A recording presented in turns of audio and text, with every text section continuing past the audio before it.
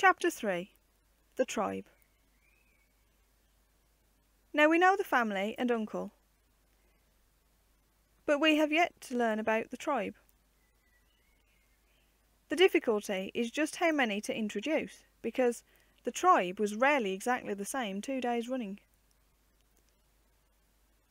It was Phil's term, and sometimes it included practically every family in the road, and 1 or 2 in the roads beyond.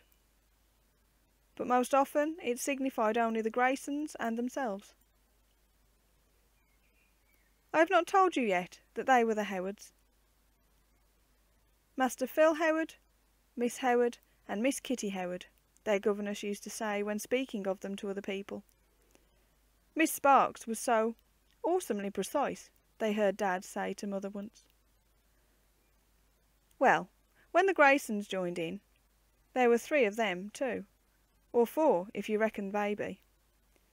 The collection was always known as the tribe. But sometimes there was deadly enmity, for half a day at least, between the 2 families. And then each became a separate tribe, prepared to fight the other to the death. And when, on the other hand, everybody joined in, as on birthdays and half-holidays, the term still held good. So it is not surprising that grown-up people, and others who did not know them very well, sometimes got rather mixed, and never knew quite how many were meant by the tribe. But the children themselves always understood, and so, strange to say, did Uncle Rupert from the very first.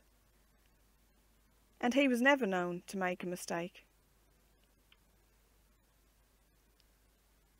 The Graysons lived at a house called the Dovecot. It had a jolly garden, but there were no doves.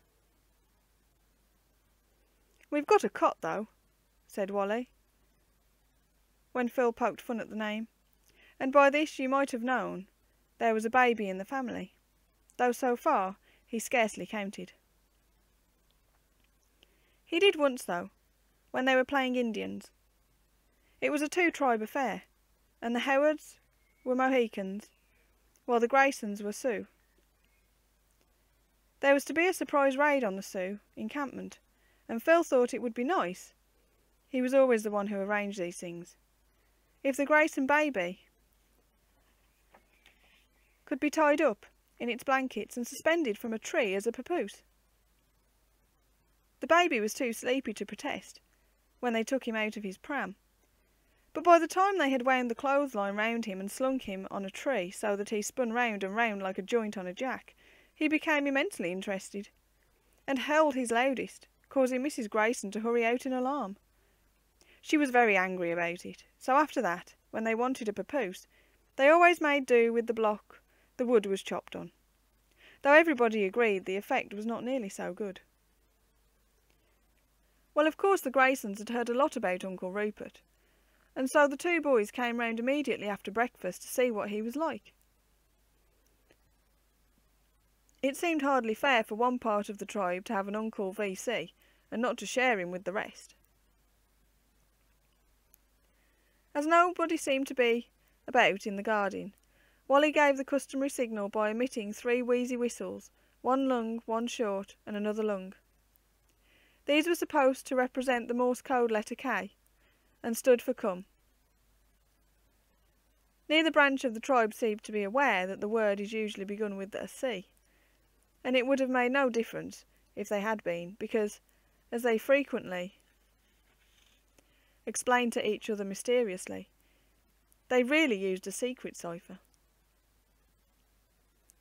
Anyway, somebody seemed to be sufficiently intelligent on hearing the whistles to know that somebody wanted somebody, for up went a window and a face lathered with shaving soap regarded them. Harold, the younger Grayson, who was rather a nervous boy, was for bolting like a rabbit. But Wally looked up stolidly and said, "Please, we've come to see Uncle Rupert. Are you Uncle Rupert?" "Upon my word, I hardly know. Wait till I've washed the soap off my face and I'll look in the glass. But really, I didn't know I had so many nephews. I'm certainly better to be born lucky than rich." With that the window went down and the two boys were left staring at each other. Their embarrassment was ended, or rather diverted, by a low and ominous growl from a branch above their heads. Glancing up, they were surprised, or as nearly surprised as any hardened member of the tribe could be, by the sight of Phil stretched at full length and glaring down at them, with what were evidently intended to be ferocious and glistening eyes. "I'm a leopard," he whispered hoarsely.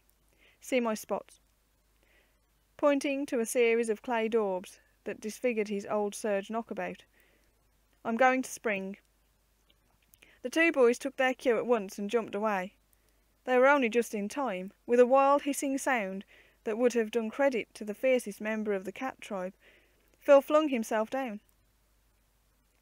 He missed the Grayson boys. He had thought it only fair to give them warning, but managed to collide with Joan, who had just come out the path after doing some shopping for Mother. "Shocking! Shocking! Altogether too shocking!" came a laughing voice from the window. "No leopard would jump like that." Phil was rather crestfallen, because he had thought his performance very realistic, and had planned to surprise most carefully, knowing the Graysons would come. "How would he jump then?" he asked. "You told us last night." "Ah, I dare say, but no words of mine could do justice to Mr. Leopard's movements when he's looking for breakfast. And I'm afraid I can't show you either.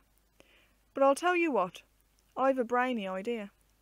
If Mother says yes, we'll go to and see the leopard for ourselves, and your friends can come too if they like." I wish I could give you some idea of the expression on the tribe's face, or faces, when they caught the two missing words. Joan was the only one who could find her tongue, and even she was at a loss for a full minute.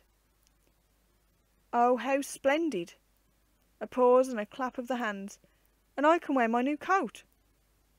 The boys turned away in disgust. Wear her new coat! That such trifles should intrude in so solemn a moment. How awful girls were! No, their hearing had not tricked them. Uncle had really said the words, and he obviously meant them, and now perhaps we must venture to write them down in all their majestic significance. What he had said was, "If Mother says yes, we'll go to the zoo."